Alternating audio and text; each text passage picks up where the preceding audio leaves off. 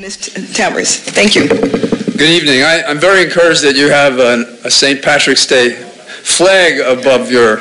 I feel good on this high holy day that you've done that. That's very good. It gives me encouragement about our governing body. My name is John Flannery. I live at 38469 Triticum Lane, Lovettsville, Virginia, Catoctin District, and I make my office here in the Leesburg District. On the public school funding. There was an Irish poet, William Butler Yeats, who wrote that education is not the filling of a bucket, but the lighting of a fire. What should we spend as a government to spur a child to learn and perhaps to catch fire? Last year we had a public discussion about full funding for our schools, and yet here we are again, after an election, seemingly surprised it's going to cost us more again to get it right, and we are debating once more, should we fully fund our public schools? Of course we should. Yes, we should. Spend the 2 cents.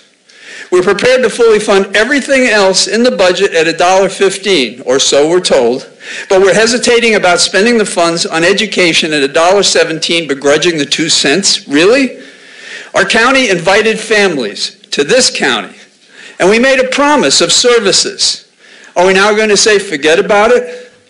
We have lots of people tied up on more than $70 billion of real property inventory. There are 364,000 of us in the population. 50,000 came here in the last 5 years. 50,000 more are projected into the future. There are some who say, don't raise taxes. Well, you can't tell your phone service, oh, I'm sorry, that's too much, I'm not going to pay it. You have an obligation. We have an obligation. The principle here is that we meet our obligations or we lose trust, not just at home, but at those that we would attract here, both residential and commercial. Several members of this board had asked, why didn't we know this was coming? Because forecasting doesn't take into account what's unknown. But we did know that it increased by 33% in the last 8 years.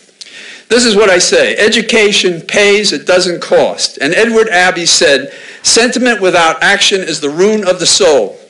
Save your soul. Make the rate $1.17. Thank you.